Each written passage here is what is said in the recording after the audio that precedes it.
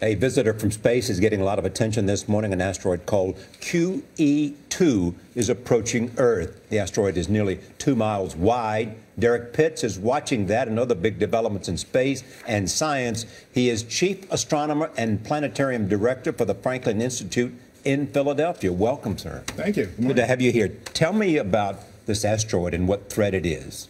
Well, first of all, it passes the Earth this afternoon at about 4:59 p.m. at a distance of 3.6 million miles, 15 times the distance between Earth and the Moon. So we have a wide berth. It's about 1.7 miles wide, and that could cause some damage here, except it's so far away we don't really have much to worry about.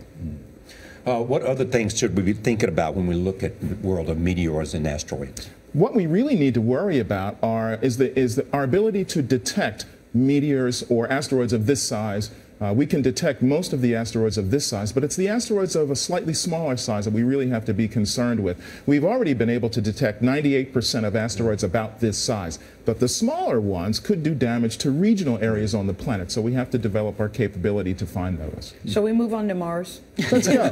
Because they're talking about a mission to Mars, Yes. and now we're hearing reports that it could be more dangerous than first thought. What are your thoughts on that? Well, the real issue that we have to consider about traveling to Mars is the amount of radiation that astronauts could receive. A trip to Mars would give us about half the amount of radiation that we should normally receive in a lifetime.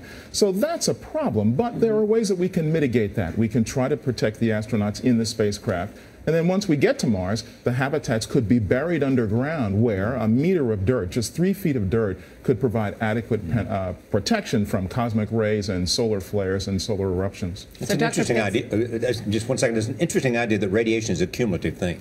Yes, it is. So if you're out there for any period of time, you're just building it up, building it up, building it up. So the woolly mammoth, we all grew up learning about the woolly mammoth, Yes. you know, the pictures of it in museums certainly, though. And now there's this discovery in Russia of a full woolly mammoth, apparently with the blood still intact. So what does that mean? Here's a situation where a creature from 10,000 years ago has been frozen in the ice and has been exhumed, and we found that there seems to be some liquid inside that looks like blood. But the real question is this a viable blood product truly? It's 10,000 years, it's been frozen a long time. You know, probabilities are very low on that, but it is a tantalizing thought nonetheless. The thought that you could clone it. The thought that you could find some cells that are viable that could be used to derive some DNA for cloning. But this has been tried before, and the real difficulty is you have to be able to collect enough of a genome to do this. So it's been done with 100 genomes before, it's been done with 400 genomes, or you can find this, but you need millions of genomes to really get all the material you need to do that. Bummer, we were all hoping for a woolly mammoth. Maybe a woolly mammoth on Mars or on an asteroid or something like that? Yes. Thanks, We could make that happen. Whoever said science can't be interesting?